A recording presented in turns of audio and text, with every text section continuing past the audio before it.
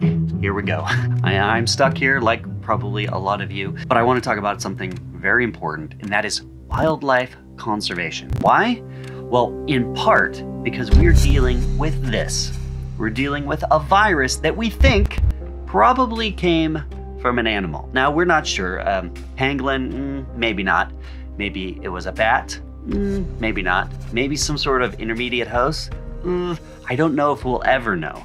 But part of the reason we would suggest it came from an animal in one of the wet markets in China is because we know other viruses came from that. So for instance, SARS came from civets, and we know that MARS came from camels.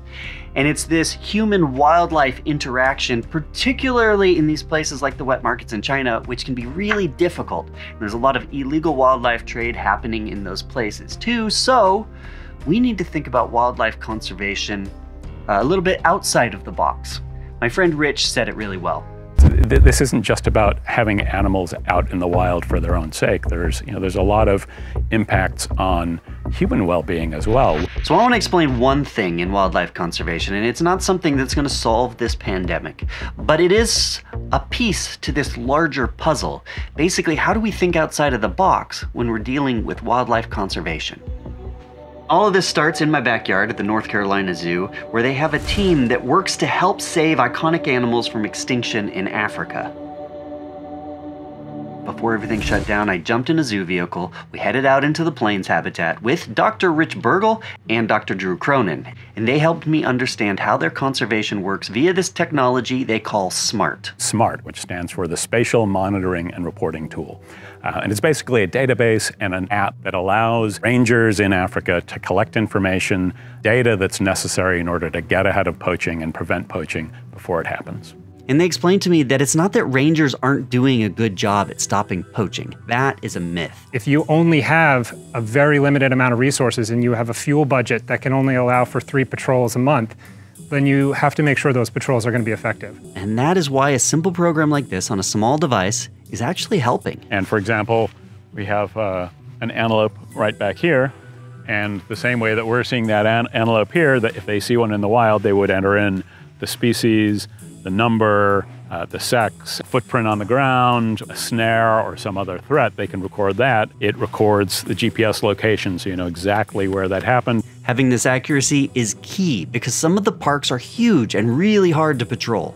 Just one of the national parks that we work in is bigger than the entire state of Massachusetts. It's also built to be very adaptable to these very different locations. Some places where it's used, there's limited literacy rates in the rangers, and so you can set up the data to be collected using icons or images. Even if they can't read, I saw an oryx in the field, you can put a picture of an oryx and they can record that they've seen that, or a shotgun shell or something like that. They're not in a case. This is the actual phone. It's waterproof, shockproof, and you can bang it on stuff. These devices can handle that. And then they're also, just by virtue of taking the device out with them, they're recording information about what they're doing and where they're patrolling. Across the board, there's usually some realization that patrols aren't deployed in the most efficient manner. Whether that's realizing that patrols are staying within 5 kilometers of headquarters, or staying close to roads, or staying within the most easily accessible areas of the park. Rangers really respect the data once you can visualize it for them. They can see their effort reflected there on the screen. And even in some places, you're starting to have ranger teams compete for most patrol coverage or who can do a better job. And that's something that you wouldn't see if you just had pen and paper and then 3 months later they said, oh yeah, you've done a good job on that patrol 3 months ago. The system is putting high-tech tools in the hands of people who might not have a lot of formal scientific training. So after a little bit of training by the zoo staff, the rangers can operate the system on their own. There's a lot of threats to wildlife unless we change things significantly in terms of how wildlife is protected. A lot of iconic species like elephants, like lions, like rhinos could very easily go extinct in our lifetime. The great news here is that this program isn't just experimental. They told me so many examples of how it's helping. There's a number of examples from parks all around the world where, since implementing SMART and then using the information that's provided by SMART, poaching rates have gone down, animal populations have either stabilized or increased, and the amount of effort that's being put into protecting these places is also increasing along with that.